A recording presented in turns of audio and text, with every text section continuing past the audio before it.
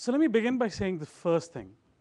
In all of the companies that are presenting in this category, we're the only ones that are not a database. So that's the first thing you need to know. Just to give you an idea of why we're not a database and why is it that we chose to do it the way we did it. Let me give you a little bit of a background on that. And this is the story of why we got started up, why we decided to do the things that we do. Before I started ScaleArc, I was the Chief Technology Officer at Network 18. It's a massive media company in India. They run CNN, CNBC, Home Shop 18, in.com, moneycontrol.com, which is at this point in time larger than the Wall Street Journal in terms of traffic, because it is pretty much the central hub for all of Asia for that. And when we were doing all of these very disparate websites and all of these very disparate applications, we'd have high traffic events from time to time, and we'd have massive swings in traffic because of all sorts of events. You'd have a terrorist attack, and all of the people all over the world would start looking for that and start hitting CNN IBN, which is CNN for India. And what would happen is it would be massive amounts of traffic swings for each one of these applications. And the first thing that would break, as you've heard from multiple people already, is the database. And what we wanted to do is make sure that we could scale to those levels. So the top 5, 6 developers of ours, out of a team of like 150 developers, were spending all of their time doing database scalability. And the things that they were implementing in these applications were pretty similar. They were doing the same kind of tricks from one application to the other, be it multi-master replication, master-master, scale out using slaves, the ability to go ahead and cache data using memcached, the ability to go ahead and store large objects in MongoDB, and all of this was being done again and again. And every single time that a database problem would happen, somebody or the other would walk up to the infrastructure guys and the database guys and everybody else, what's wrong? Tell me why this is happening. So that's what we wanted to solve. We wanted to go ahead and make sure that we could solve that first problem, which is no real-time visibility into SQL traffic and queries. Show me what's happening at any point in time so I know what action to take for that. The second thing that we wanted to do is kill that forced one-to-one connections problem, which is there in databases. As you heard from everybody today, databases are scaling out.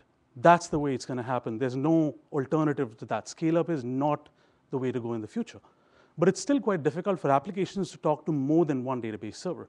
There's all sorts of stuff you have to manage when you start talking to more than one database server, whether it be load balancing, whether it be stuff like figuring out what role that server is at any point in time, whether it's a master or slave, and how to go ahead and distribute your data between them. So all of that stuff is quite complicated, and the applications have to write all of that code in a very static manner to do that. It's not very dynamic. It's not a global view of things. A single PHP thread or a Perl thread or even a Java thread can't judge the load between 15 servers and distribute it evenly. That's just not how these development languages are written. The next thing that's there is most of us ended up using memcached or some sort of in-memory technology to go ahead and scale the database performance. And that's because SQL read performance sucks. We wanted to build that within the SQL protocol and solve that problem without modifying a single line of code in the application. The next thing, provide better high availability. And the last thing, prevent SQL insertion exploits. In the last 5 years, 6 years, that has been the most common attack vector into websites. We wanted to solve that once and for all without getting into the application. So that's what we wanted to do. What we did is build ScaleArc IDP. What it does is provides you instant SQL caching. It provides you dynamic load balancing between multiple servers. And we do this very intelligently. We can actually judge the load as well as the response time of each server in a cluster all the way down to 1% and send 1% more load to another server as compared to the server which is slower. So if you have more cores in one server and less cores in another server, the server with more cores will automatically get more load. There's no need for you to write any application logic to do that.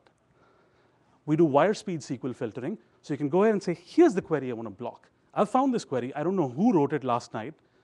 It's causing problems. I want to block this query without blocking all the other queries that are going through. So you can do that. You can also go ahead and get real-time analytics on every single thing that's happening in your SQL database. So that's what IDB does. Here's what it looks like. So what you do is you have a single cluster endpoint, and we've tested this with up to 12 servers in the backend on a single cluster endpoint, and a single cluster pushing in surplus of 20 gigabits per second of throughput on a single hexacore processor. That's the kind of throughput that we're aiming at. It's a network engine. It's a layer 7 SQL proxy. So what it does is once you have the single endpoint, you can then go ahead and set up rules against all of that stuff because we truly understand the SQL protocol end to end. We understand every single transaction that's executing, what it's trying to do, whether it's a transaction, whether it's a single query, whether it's a read, whether it's a write, what you need to do with that query, you can take an active decision based on that. And then you can go ahead and get multi-masters, multi-slaves, especially with the newer databases like MemSQL, which are by default multi-master. You can use them and have a cluster of 5 databases, and they'll be evenly distributed and load balanced automatically. There's no need for your application to try and figure out how to do that. The next thing that happens is we give you real-time visibility into the query flow.